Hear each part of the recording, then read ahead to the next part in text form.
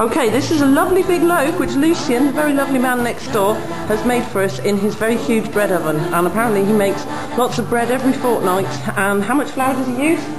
28 kilos. 28 kilos of flour, and he makes many loaves of bread. And one of them he's brought round for us today. I think it's called a tort. Oh, that was a power cut. It's a bit of a wild beast, which is why it's taken two people to hold it down while it's being cut. I have to say it smells lovely. And you need good teeth. And you need good teeth. Sadly, both my parents have false teeth, so I'm going to have to eat this bread all by myself. Wow. But here we are, let's just have a look inside. Magnificent.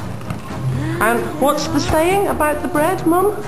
Oh, un jour sans pain, c'est un jour sans soleil. Which means? A day without bread is a day without sunshine. Lovely, thank you.